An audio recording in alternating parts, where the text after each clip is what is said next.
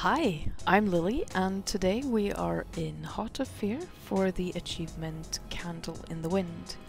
And the first thing we need to do is get the boss to phase 2, and he gets to phase 2 at 20%. My recommendation would be to try to get it as close to 20 as you can, so 18, 19. Be very careful with diseases and other dots because he takes a lot of damage nowadays.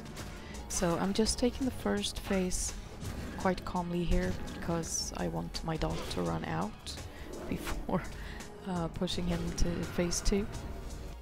As soon as he reaches phase 2, we will use these braziers.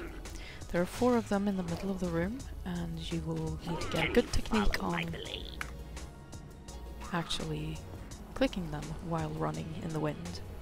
But you need to grab one of them, run to the other side, light up 2 braziers there, and then do the same thing in the last phase. And I can show you here when we get dropped off. These are the ones that you need to have lit.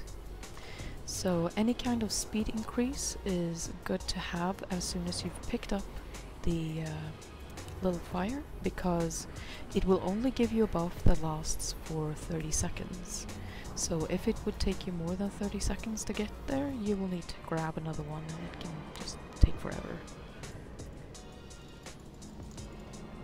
And I was too far away. So as you can see, you need to get a good skill, and I would recommend not to do that, but let's just say that's educational for you guys, so you know what not to do.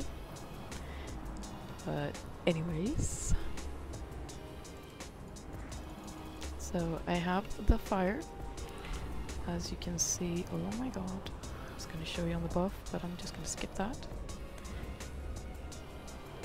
Here we go, and I'm up here. Oh my god, oh my god. There we go, and you can see it lights up nicely, and I'm like super slow on this. There we go. Then you hit the boss once, or maybe twice. You need to make sure not to kill it, but it needs to go under 10%, and then it's the same thing for the other way. And if this all goes well, then you have the achievement. Okay, ta-da. And now we can just kill the boss. That's the achievement. So if you like this guide, then go ahead and subscribe. I returned after a very long break, and there will be more videos. So see you next time. Bye.